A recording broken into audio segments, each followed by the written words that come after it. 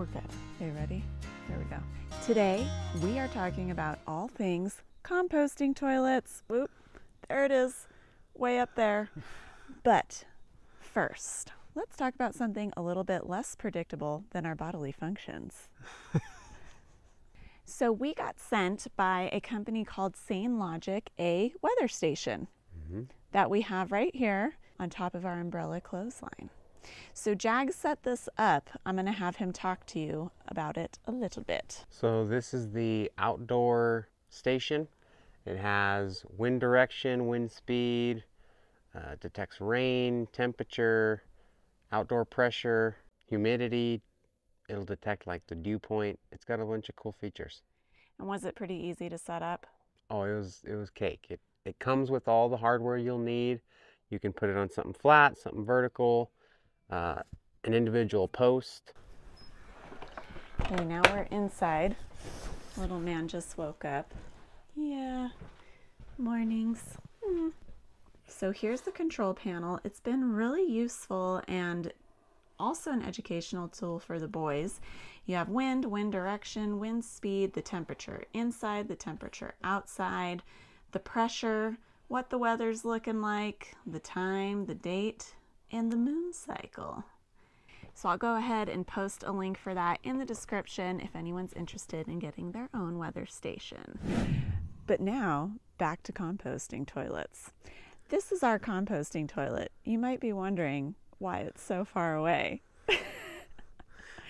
It's also called the portal potty, and I will show you why. Jag will demonstrate. This is why we call it a portal potty. Because we use our portal to get here. Okay, we don't actually have a portal on our land, unfortunately. Yeah, we use the portal potty.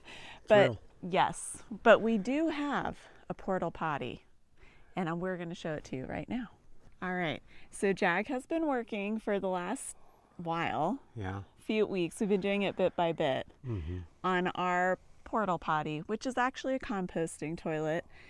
We thought of some other names like the compost commode, but somehow the portal potty just stuck. So we're going to say, although we don't have a portal on our land, it transports our human waste into usable compost, which I might as well give a little warning now. We are going to be explaining how this works and why we have one. So if you aren't comfortable talking about bodily functions, this might not be the video for you. That said, for the rest of us who know that everybody does poop, the portal potty. Jag, take it away. All right, babe, give us the full tour. Okay, this is the portal potty. We left the top half of the door open because it is our portal. So when you're sitting there doing your business, you still get a great view. Sure do. There's the sunrise this morning. We got a little half door with an easy lock. And why is it on a stand? Well, first off, to give us like a flat deck, just so everything's level, and to keep it up and away from any critters or anything that would want to get into this place. That might want to hang out in there too, right? Yeah. Okay, let's go inside. Take the inside tour. I got these out of the rain last night. Oh, yeah, there's some tools. 'Cause we were literally finishing this up yesterday. So let me show you the inside here. There's the roof. There's le toilette, little stepping stool. Got some shelves for soap, for wet wipes. Our sink, which we're not going to turn on right now because Jag had to put some, what do you call it? That's self-leveling epoxy. So that's not water, that's epoxy in there, just to make sure all the water drains, right? Yep. But there you have it. And then we've got extra water down there to refill, right, babe? Yep.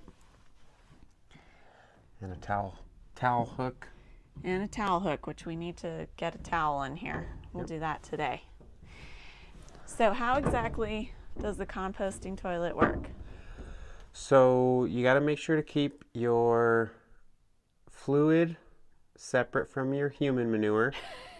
So there is a separator in the toilet. And it's still brand new, so we're going to show it to you. Yeah. So you've got a separator there. Yep. With the drain. And your human manure will all go in the back. Yep, and that's just a 5-gallon bucket. Mm-hmm.